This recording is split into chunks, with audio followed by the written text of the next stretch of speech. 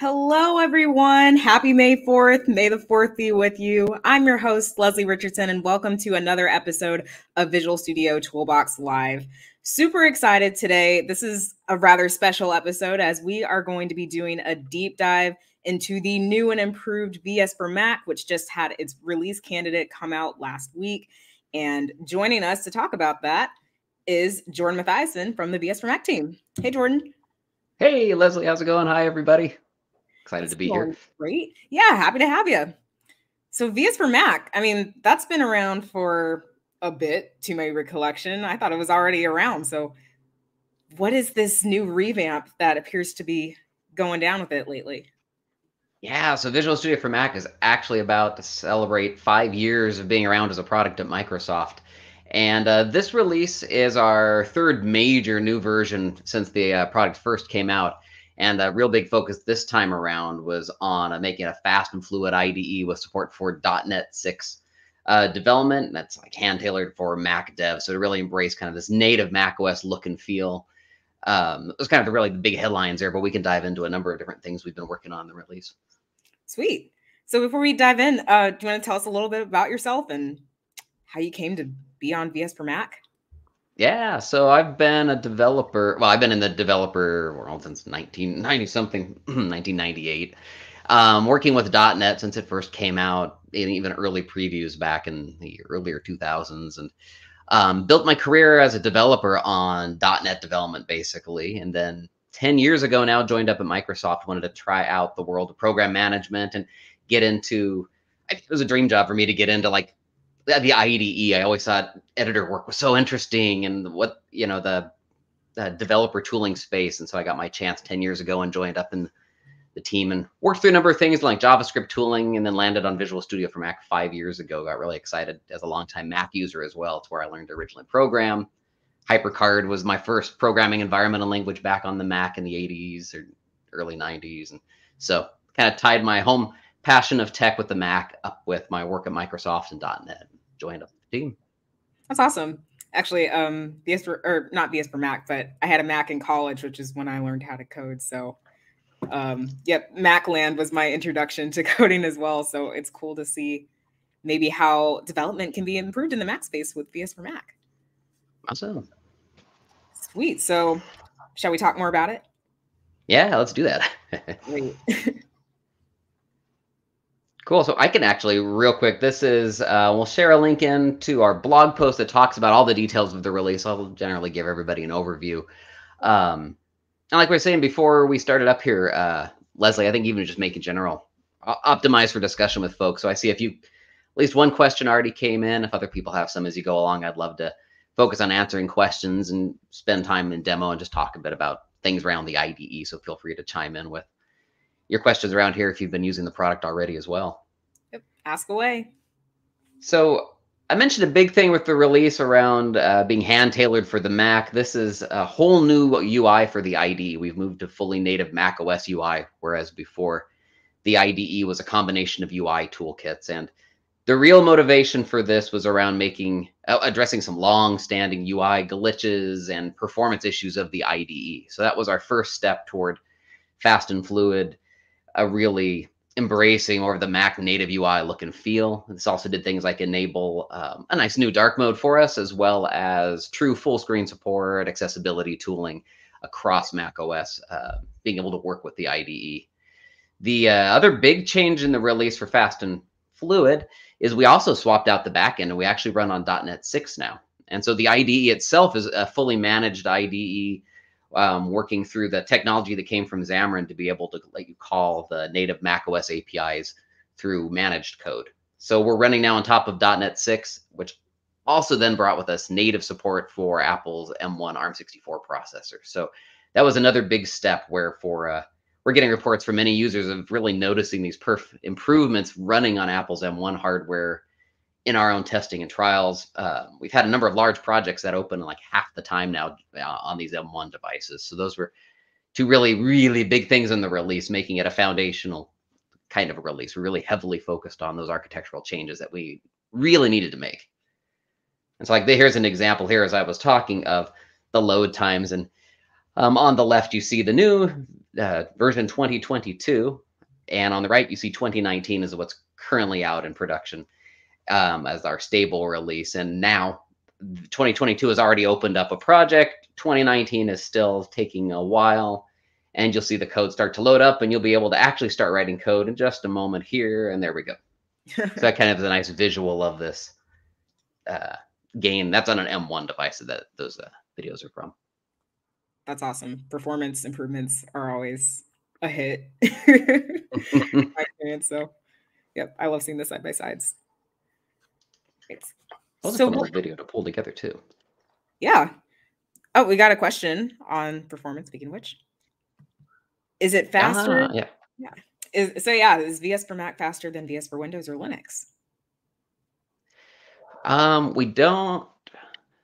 There may be some cases. I don't know that it's faster than VS on Windows, but I haven't done a direct comparison to see there. So that's a good question. I know we focus mostly on how we could get the gains out of, the product running on the Mac versus our previous release. I don't have anything more as far as a comparison on Windows. We look at that a little bit, but I don't have anything off the top of my head that really stands out. Gotcha. Cool. So what would you say were some of the other customer pain points that people talked about between Visual Studio for Mac 2019, and how did you try to address them in the new version, aside from performance, of course? Yeah, so a big one around .NET 6 and supporting that. We've had the previews going on. So VS for Mac, notably, we did not release at the same time as Visual Studio 2022 back in November, with the changes to run on .NET 6 itself, the amount of work ahead of us with our native UI. We actually have taken a bit more time to bake to this point. So .NET 6 has been a big request lately, as all the way through the preview releases. So that was a big area of focus. We've been supporting the previews as they came out in .NET 6 and supporting that since .NET 6 was released.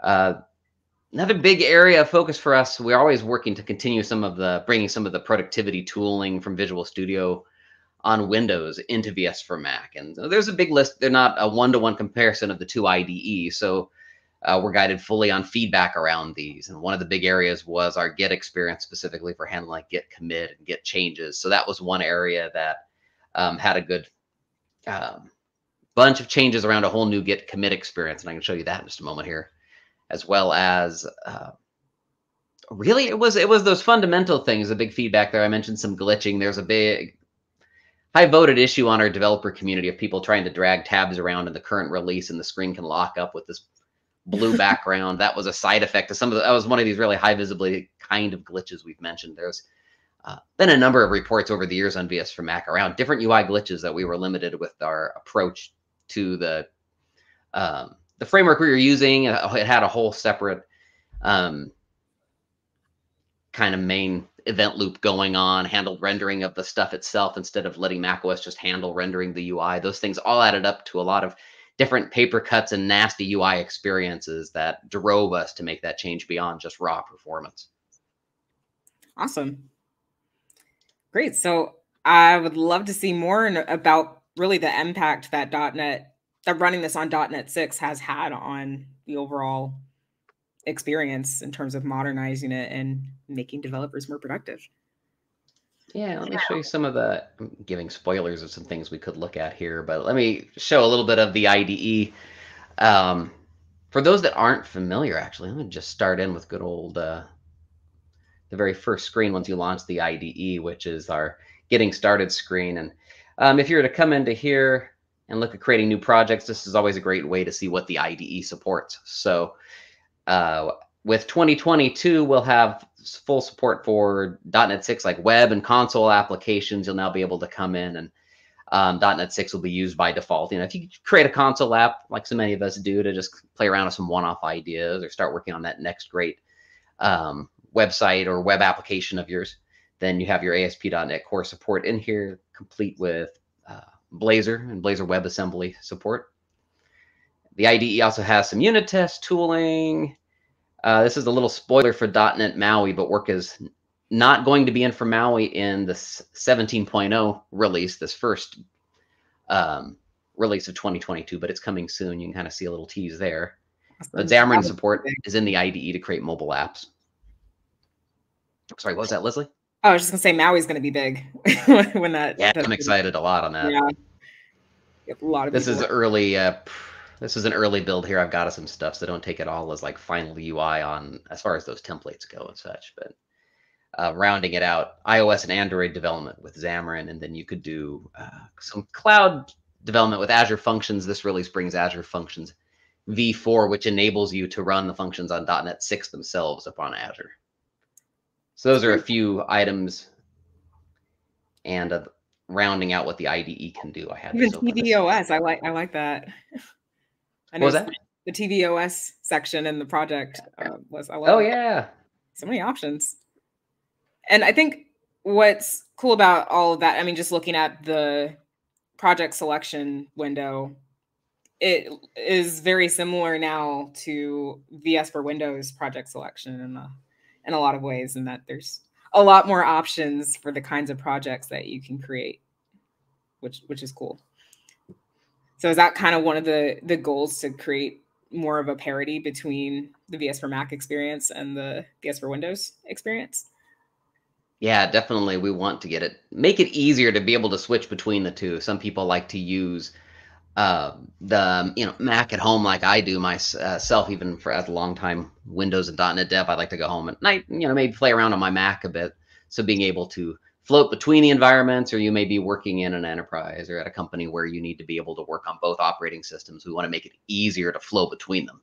And so there's enough of a gap between the IDE still, but definitely a goal forward for us is feeling more like Visual Studio, making it easier to get around the IDE. So that came down in this release also to the level of detail of like our menu names. So we actually aligned like 80% of the menus in the IDE to match up with what you're used to on Windows. So a nice example was people saying that we didn't have the quick watch feature for debugging. It turned out we did, but it was something that was called Expression Evaluator before. So when you're debugging your app now, it'll use the same name you're used to on Windows, and that's the same as a number of these menu items here for being able to find your way around the IDE. That's kind of another example of like one little step we made in that direction. Awesome. Yeah, I like having that consistency. As somebody who has a personal MacBook and a Windows machine at work, it's to not have to like turn off one side of your brain that's responsible for the Mac usage in order to turn on the other one for Windows. So yep, that was a pretty good. We've done so much over the past year or so on the release. I kind of take for granted some of those changes on the menus, but that's always been a common point, and we still hear it obviously on there's differences between the IDEs, but being able to more easily jump into one or the other was kind of common feedback we'd heard. And the roots of the product go back to Xamarin Studio from Xamarin when it came in, and so that's where some of our differences came over time. So we've been working on swapping out the editor and now the whole front end of the UI and replacing menu names. And so we've come a long way from those initial steps where it feels more like Visual Studio, and we're starting to layer in even more kind of the most demanded productivity tooling, if you will, into the IDE. Mm-hmm. I'll touch on this real quick because it might seem weird to have a video game screen in front of me, but I wanted to show the other bit of integration is with Unity. If you were to open up your scripts with a Unity application, which can be written in C#, then Visual Studio for Mac can be used as an editor for those. So I could come in here and it'll open up this script file for my Unity application. And now I could come in and I could choose to attach to Unity and debug this code while running the game, all from within the IDE. Or I can even have some features like adding Unity event functions. If I wanted to, I could come in and there's this UI that's been in. This is in Visual Studio for Mac, in 2019 today. But just to give you a little feel for kind of rounding out the different workloads we support, there's Unity game development as well. Great. There's something for everybody. Close those out because the app I was working with here was also got a bunch of services running in Docker, so I don't want to leave too many things running or we might start to have a problem. So let's go back to here. Okay. So I'm going to launch into, I'm going to open up this. This is one of my favorite .NET. It's sample apps right I dig now. it It's a the lot too. .NET podcast app. I'm like, somebody put a lot of time and effort into this as a demo example. Yeah. Like I used it for the first time last week. I'm like, this is so involved. I'm very impressed. Yeah, there's a lot of detail. So Uh-huh. this one, if folks aren't familiar with it, we could probably share a link to it as well. I forgot to grab that. But there's a server side to the podcast solution, and then there's this website that I'm working on. On the server side, that lets you work with all these backing services that are running locally for me right now within Docker. And that's like the back end of the app. This lets you work on a website for podcasts where you can go ahead and subscribe and unsubscribe from podcasts and kind of browse ones you want to follow about .NET development. And the sample application ties in all the way with ASP.NET Core sample app using Blazor to mobile apps with Maui. So it's a nice all-around sample complete with good practices for the UI, like responsive design here on the website. So for me here, I was playing around with it and playing around with the podcast functionality. And if we came in here and picked out a podcast, go with the .NET Maui podcast, I was specifically looking back there in the ID at the subscribe, unsubscribe functionality. So here, if I can subscribe to this podcast, and if I click unsubscribe, now we'll jump back to the IDs for Mac in debug mode. So one of those really important features for all of us writing code. This I use this as the starting point to show you the new UI for the ID since it's so important and has so much going on here.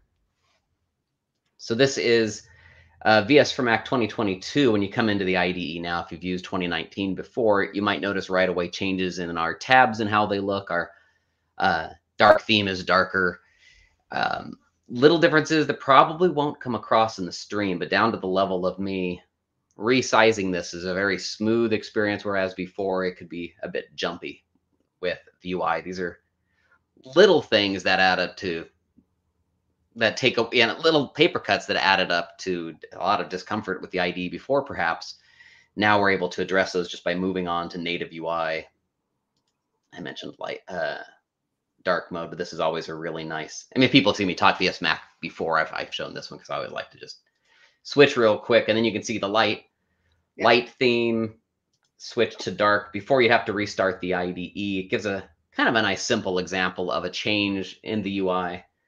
I can use auto and let macOS just guide me. And so macOS has a feature later in the day. It could switch to dark mode earlier in the day to light. And now the IDE could move along with that OS feature. Great. Yeah, I love that feature. And because I think VS for Windows has that too, but I like being able to change depending on the time. Yeah, and I enjoy the little touches in macOS, like the desktop images changing color along with that theme throughout the day. I have fun with those. Yep. I think the dark side is very fitting for today, though. Not gonna lie.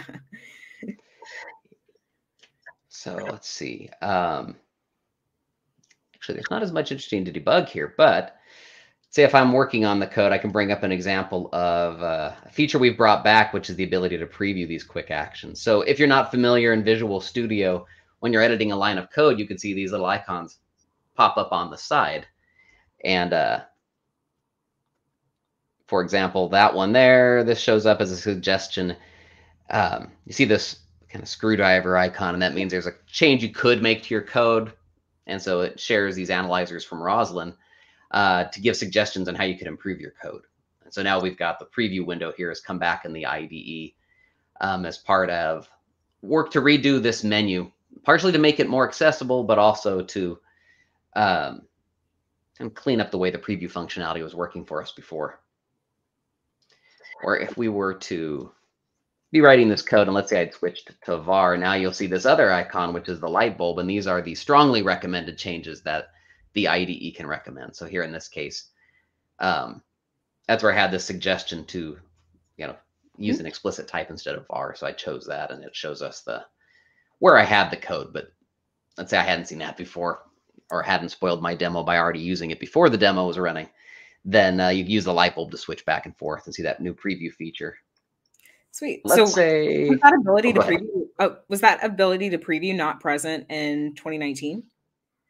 Yeah, the short version was we had some technical challenges and had to pull out the way we did the preview window in a few releases ago. It used to be in 2019, and then we had to pull that back out.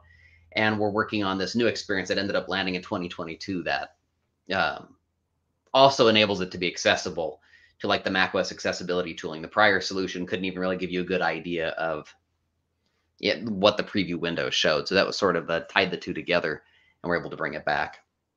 Gotcha.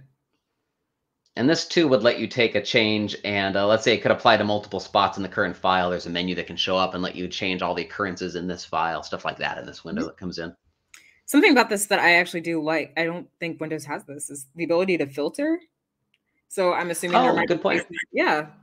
Tell me more. Yeah, if you had I don't know if I have a long list. Yeah, let's say I had a longer list. Yeah. We're playing around in another iteration for these configure and suppress options, but this gives us an example of a long list. And let's say I'm on my keyboard and I just want to hit Option Enter to bring up the menu, and I know I want to introduce a local. I can now stay rooted to my keyboard, arrow down, select the change. Or if you have the setting enabled in macOS to let you tab your controls, you could also come in and tab down and choose where you want to apply this change, and then be able to click apply or hit enter and accept the change, all without having to leave the keyboard. Nice. So yeah, that was kind of playing around with that filter idea, because you're right, that's not in VS on Windows right now. Yeah, I mean, I'm sure it's a bit more niche to have like all those different possible changes or suggestions, but yeah, when the situation arises, it can be nice to have something like that. Let's see, one other thing here. I teased up the Get Changes window. So let's say I made this change and tested it out and feel happy about it. Now I can come over here to the Get Changes window, and this is similar to the feature in Visual Studio on Windows, where you can take and review the changes you've made locally, be able to compare them, see what you've modified, and then stage it to be able to commit. In this case, I was doing some little test edit, it looks like. And all from within this window, I can go ahead and see in one spot the changes I've made to my code, work out my commit.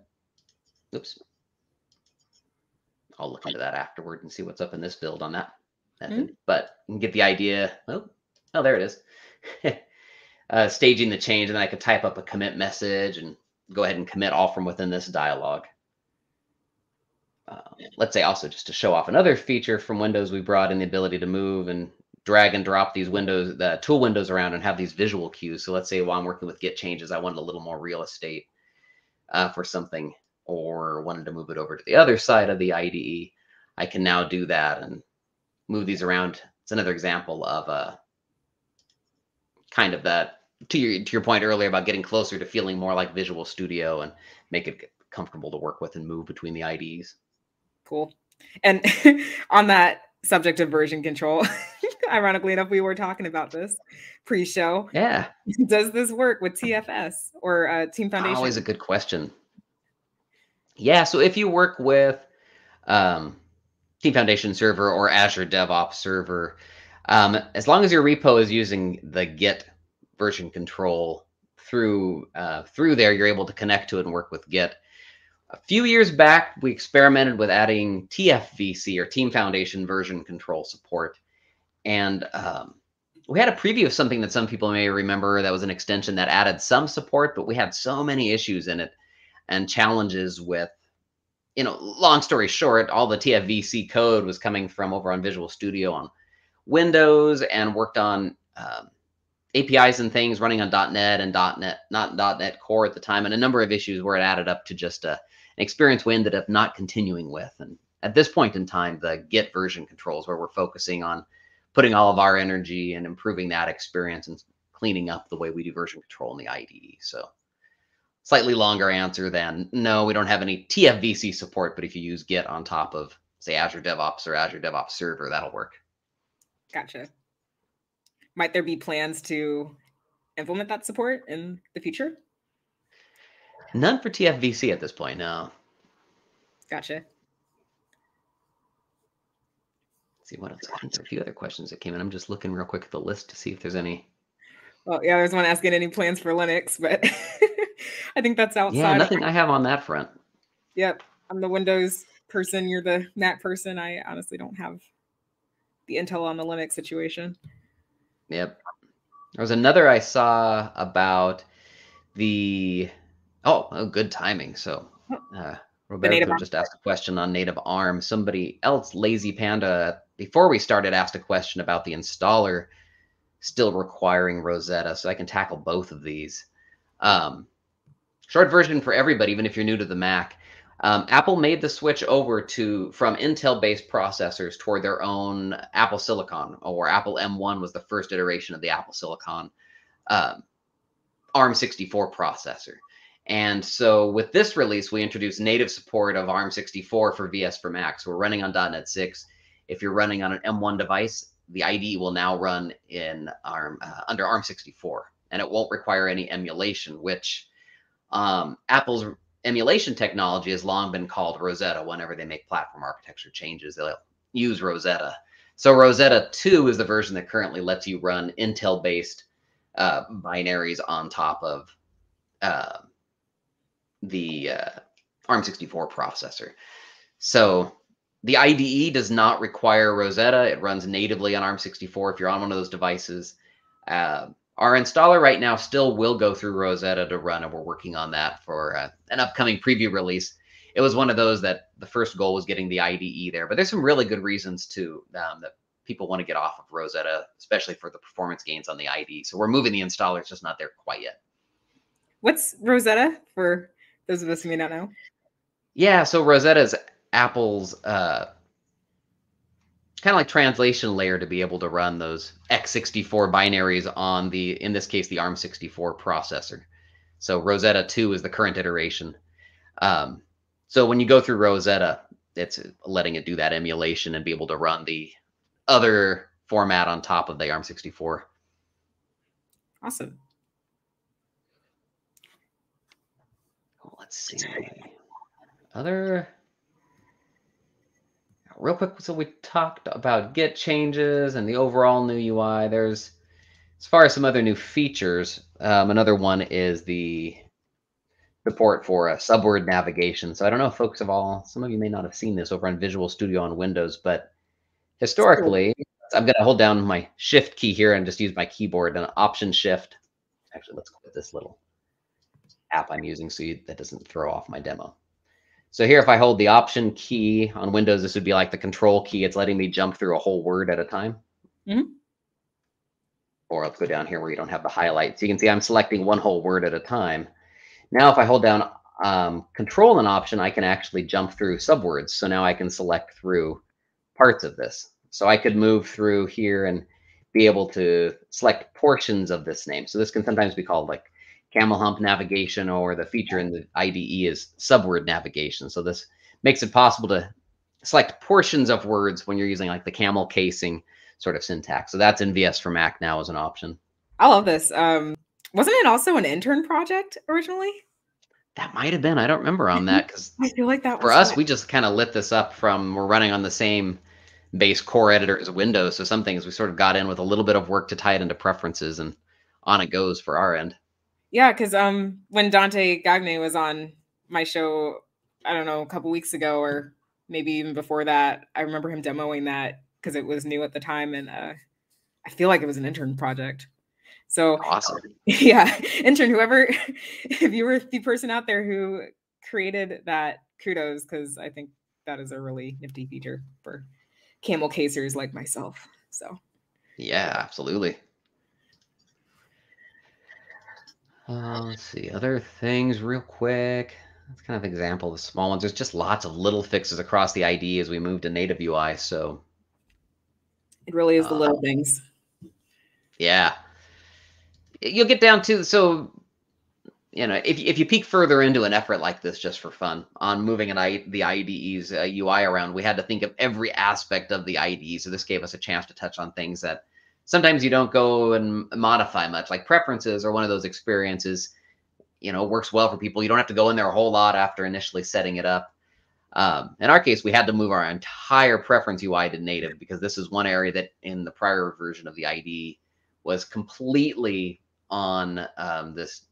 I think GTK might have been the technology we were using for showing the UI, and it didn't quite feel like it didn't feel like a Mac app quite right. Little differences and drop downs, and so we had to revisit this whole preferences experience. So when you come in, we've changed up the order of things a little bit, but largely in this first step, brought forward the features from the prior release of VS for Mac.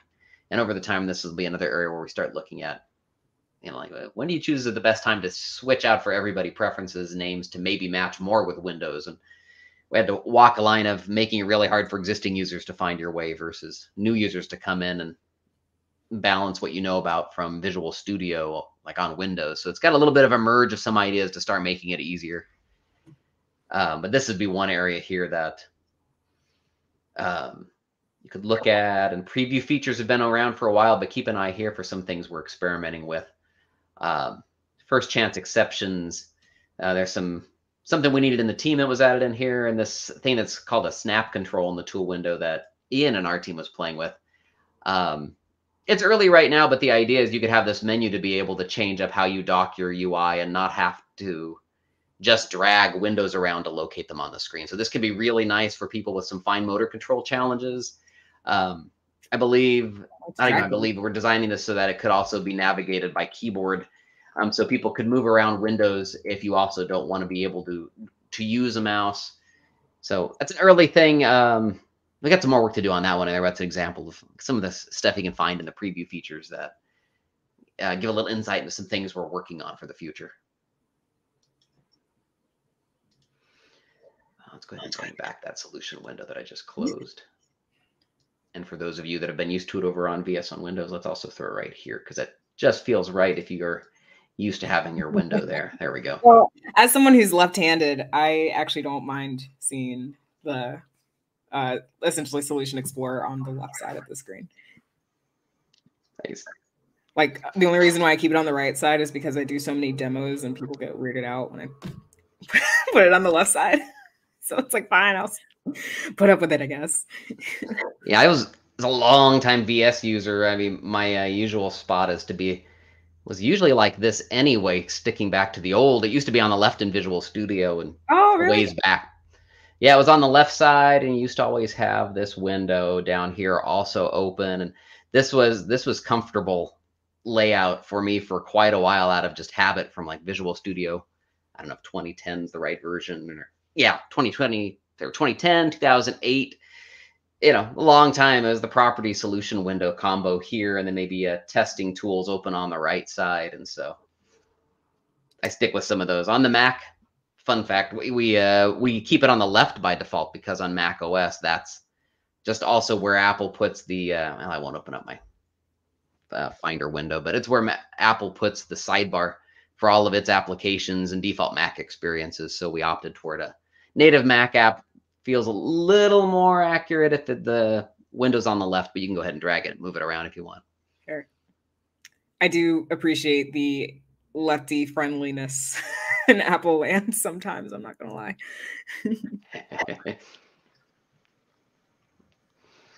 So we do have an elephant in the room style question. Don't know if you can answer this or not, but what's the timetable for general availability? Because we're still kind of in preview release mode, right?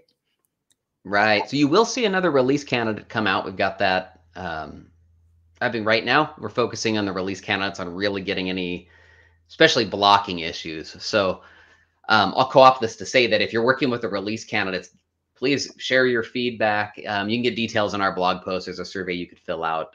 We're using that to really help us catch like anything that would really stop you from just upgrading to this one, 2019, when 2022 is released. Now, as far as when the product releases, I don't have anything specific I can say right now, but generally after an RC, we try to be within a few months or so. So it's close right now for sure. Mm-hmm. Here's a good question that's close to my heart. Extensions? Oh, yeah. We don't have anything new to share there, which is that we don't have an open extension marketplace with VS for Mac right now. So I don't have anything more I can share on that at this point in time, unfortunately. Yeah, it's something that I think we're definitely working on making possible on the VS for Mac side, right? Yeah, I'd love it. I mean, behind the scenes, the whole IDE is built up of a series of extensions. So the core model is there, but we've got to find the right time to also make sure we do right by documentation for it. So and samples and ways to, and the IDE is stable enough and robust enough to handle as other extensions come in, that we can guarantee that it's in a nice secure state for users. So that's very important. We don't want to lose some of our gains of performance if we rush too fast and don't have the proper sort of sandbox in place. Some of the kinds of thoughts in my head. Very good question, though. I'd love to see us get more into extensions. Yep, I would too. Be cool. And to answer the question, I guess everything drops at build. Yeah, we can't say what will be dropping at build, but a lot of cool things will be dropping at build. So stay tuned for that. I'd give you the dates off the top of my head, but I unfortunately do not know them off the top of my head. It's like third week of May, I think. I think we've got 24th to 26th. Sounds right to me. I think right around there. Yeah. Like we pre-recorded several sessions last week. So that was the date I had in my head. And they'll air during build time, the VS related ones. So get excited for that. Yep. Another question on any news on extensions for Mac. Yep, still in progress. It sounds like we don't have support for extensions VS for Mac yet. Right. Yeah. There's a handful of authors like Matthew Robbins with some of his Xamarin tools. I don't know why, Mfractor, that have been around for, like Xamarin Studio days, or been around for a while. So we're working with authors of the existing extensions to help you be able to get those up and running. But as far as opening to new extensions and being ready, we're not there yet. Yeah. Well, I got to ask, so for transparency's sake, why hasn't there been extension support in like previous versions of VS for Mac? Yeah, part of that was a main thing was while we're focusing on the fundamentals of getting our performance in a good state, making some of these bigger architectural shifts were big reasons as well. And then some of it comes down to, like every engineering team, some of our own capacity and what we can get on the backlog and where we can fit it. To do extensions right, we've got to make sure we've got the right supporting, some sample code to point at, is my feeling, or some documentation to help you understand, like the editor extensibility model, those sorts of things all coming together. So beyond opening it up and say, oh, go ahead and figure out how to write an extension, and then we'll let it in. And we've got to put a few things in place to help support that kind of an ecosystem, as well as protect like some of the fundamentals of the IDE. Like in Visual Studio on Windows, you'll get notices about if an extension's slowing down your environment. That can actually be really important as like a sandbox for the IDE to help you as a user stay in control of performance, and help us as an engineering team make it clear to you where this thing's causing you performance issues versus a bug you should report to our team. Those are the kinds of thoughts that go through our head that we have to put in place to properly say, okay, extensions are here. That is fair.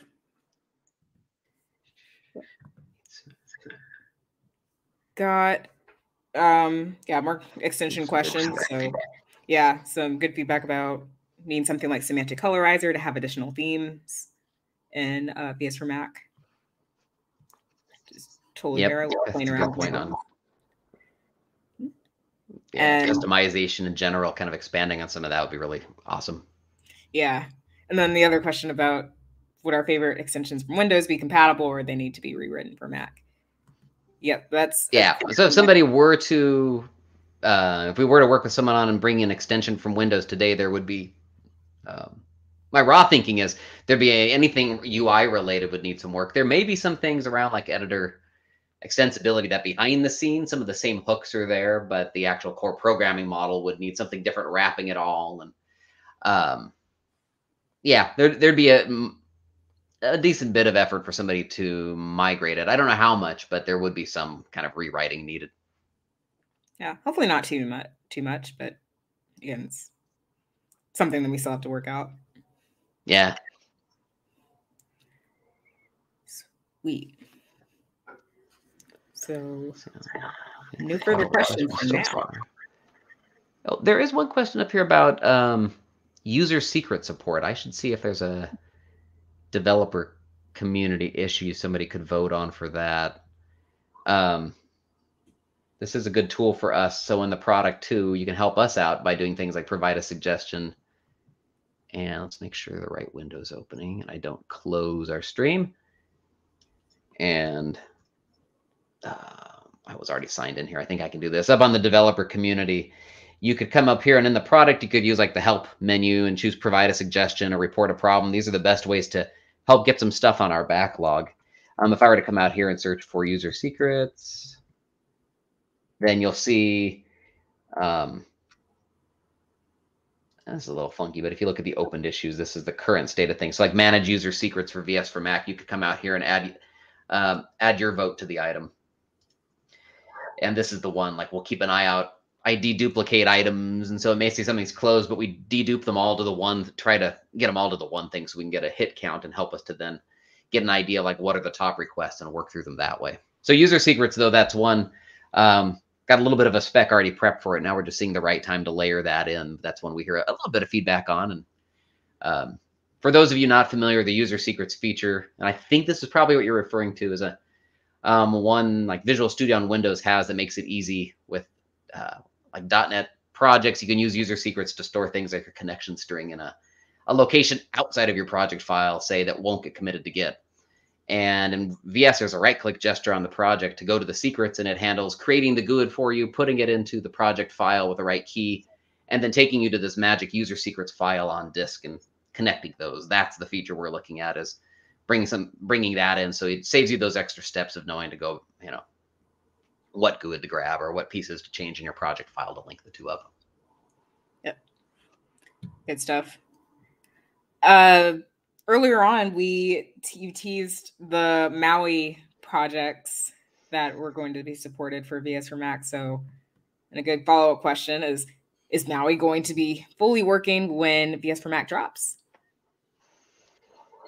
Yeah, so .NET Maui will not be officially supported when this. So the version is version 17.0 is what will be the first release of Visual Studio 2022 for Mac. So 17.0 won't have official support for .NET Maui projects. There is some level of tooling that's in there today in the release candidates where you could open a project and be able to do some work. As the phrase goes, your mileage may vary. It may not work consistently. It's still under development. There will be a preview shipping around the same time as GA for our next release, and that is going to have more official .NET Maui tooling. And so you'll start to see more kind of in a following preview, but this initial 17.0 won't be very different from what you've seen in the release candidate today, where you can at least are capable of opening and editing the projects and doing a little bit of work with them.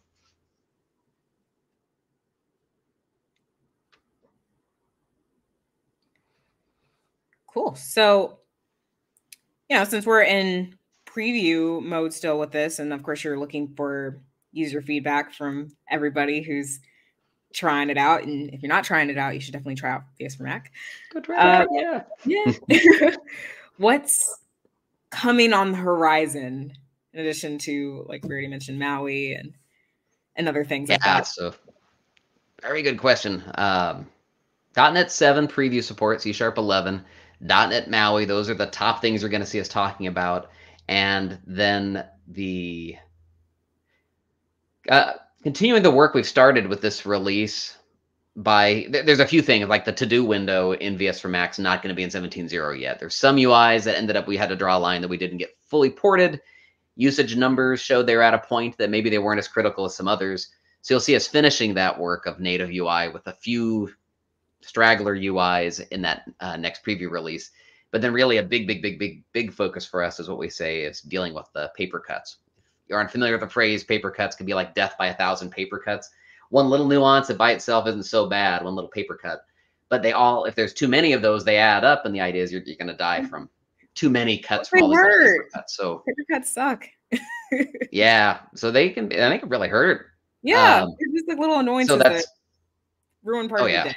Yeah, we don't want that. So that's part of our goal too, is to seek out and destroy those. And so coming up with a list right now of some of those in 2022, but especially continuing like the work where we've addressed a lot of paper cuts with 2022 because of the new UI work. It got rid of a lot of paper cuts in 2019 just by changing that foundational piece of the UI. So we're going to continue that work largely. And so we'll have more to share there later. I don't have the specific themes, but the way I'm thinking in my head right now of working these is that we can come up with some specific themes of, this release may be the paper cuts that are really annoying around window layout and positioning. And this release may be the ones that are really annoying around fonts or keyboard shortcuts or something like that. So it's kind of the idea of what will go, but so specifics of which paper cuts up front, for sure, it'll be anything there like regressions, issues we introduced in 2022 or things we broke for 2019 that we need to bring back in. That'll be kind of stuff that the next preview will focus on.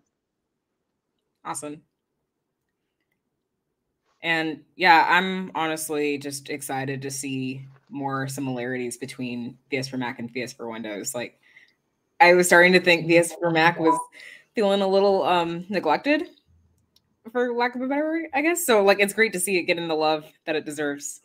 And it popped up to be an equally powerful experience if you're a Mac user. We got a passionate team of engineers all excited to be moving from native UI now to, okay, now what can we do on top of this new, base that we've got to work with? What are other things we can bring in? The other example is stuff like there's the Razor editor that's key to Blazor development or working with CSS HTML files. There's a new Razor editor in Visual Studio 2022. Behind the scenes, it's enabled by technology called Language Server Protocol, or LSP, that was being introduced in VS on Windows. So VS Mac, that's one of those architectural things we're also like, oh, let's see what we can do to bring that forward, which then brings in things like the new Razor editor, maybe some other editor features that are starting to light up, as we say, because of that functionality. So those are other sorts of things we're looking at. Awesome. Well, looking good. So yeah, anything else that you want to share or speak to before we wrap up? Other than Visual Studio for Mac 2022, please go try out the release candidate. We shared a link in here to the blog post. If you go to visualstudio.com, you can see a link to this beautiful page that our design crew put together that summarizes these really big points of the release. So focus on being a fast and fluid release that's hand-tailored native to the Mac and supporting .NET 6 development. And from this page, you can get the jumping off point to give us your feedback. Take a look at our roadmap. We'll get a new version of that out before too long and get some updates to that. And then really download the release, try it out. We got links in the blog post to our survey. So any feedback I can get from folks would be huge. I'd love to hear from everybody. Yep.